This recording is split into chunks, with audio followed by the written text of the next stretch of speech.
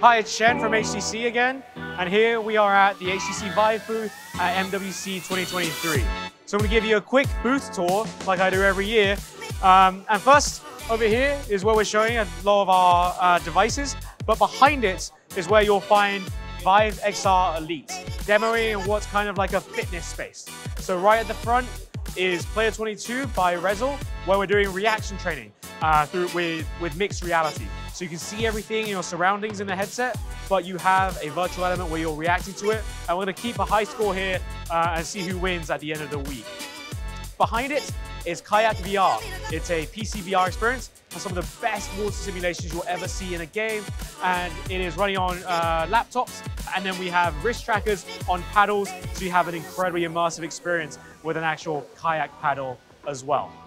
Over here, you'll find VIVE Focus 3 running in LBE mode, run by the Park Playground. So they came all the way to MWC to actually showcase their experience, which is, you can see up there, Mission Planet X VR.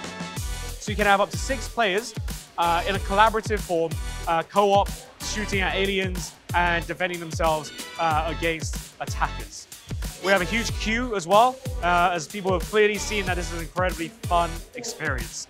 Behind it is VIVE Mars Camp Track. It isn't VR related, but it uses the VR tracking technology that we've been working on for the past few years, and is using it for virtual production. It's incredibly low cost in the virtual production space, so it really democratizes it, especially for indie filmmakers as well. We can actually go and step on top and take a closer look.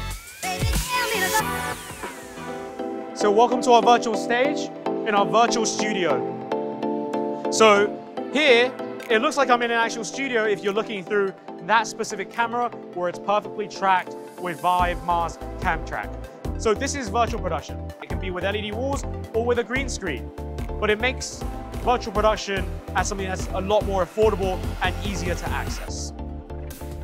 We'll move on to another demo. So here we're showing and announcing VIVERSE for business. So VIVERSE is our take on the metaverse. And we have 3 really key principles for it: openness, interoperability, and security and privacy. VIVERSE for business is specifically for companies who don't really know where to get started with the metaverse. They want to be able to build something that is interoperable. They want to build something that connects with other worlds. Think of the internet, right? It's incredibly open. You have one internet browser that can access all different web pages. That's the goal that we want with VIVERSE, to have it incredibly open and interoperable. Moving on to the next demo, we're back to showing VIVE XR Elite. So here we're showing VIVE XR Elite in 2 very different demos. On the left is a metaverse theme park experience from VIVE Originals. So it's based on a really cool piece of IP. It's a TV series called Light the Night. It's incredibly popular in Taiwan. And their skill set is actually bringing volumetric experiences into the metaverse, into VR. So you are your own avatar, but you can actually fly around as volumetrically captured artists, right? While they're singing, while they're dancing.